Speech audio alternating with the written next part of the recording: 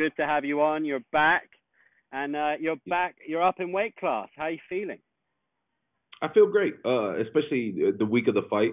It's a little different energy that I got to me.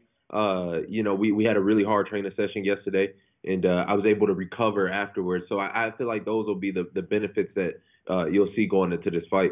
I'll show up 100% healthy, which I think a lot of people are excited about. It's kind of a game of fine margins, and things can go so differently. I mean, we saw you fight for an interim title against Tony Ferguson. I think you had staff before that fight. You could have been fighting again for that lightweight title, but did it just feel right now to move up? Because it's something you've always spoken about, but do you think the timing feels right to you? Yeah, the timing with it all did. The lightweight division got really log jammed, especially once you start getting to the top.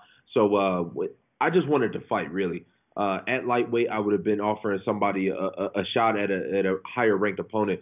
But then when they came to me with Dos Anjos, it just made the perfect sense. He's a former world champion. He's already fought the who's who of both divisions. So I knew he was going to show up and he was going to give me a good fight. He wasn't going to shy away from the opportunity. So it made the right sense. And just speaking from me personally, I think my thing is getting back to fighting my natural fighting style and the way I'm supposed to. And being healthy going into these fights is one of them. My whole career, I've been having a fight before the fight, having to fight that scale, and now I don't have to worry about that. And I'm solely focused 100% on Dos Anjos. There was a lot of hype and a lot of excitement around you for quite some time because of your talent and because of who you are as a person. But given things haven't gone your way against Al in the last fight, do you feel the need to maybe remind a few people out there who you are in this game? It's still going to be there.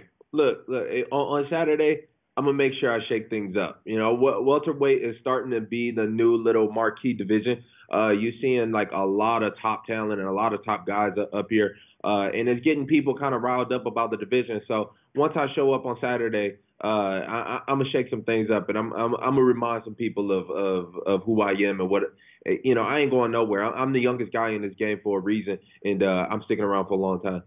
What do you make of the top of the division right now? I think a lot of people were pretty shocked by Tyron Woodley's performance in a couple of ways. One, because I don't think we've seen Tyron look so off his game, and in the other side of the coin, Usman just looked like an absolute killer.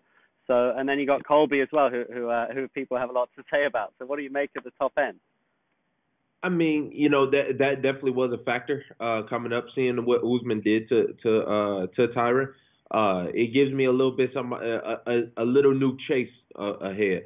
I think Usman's somebody he's real well-rounded.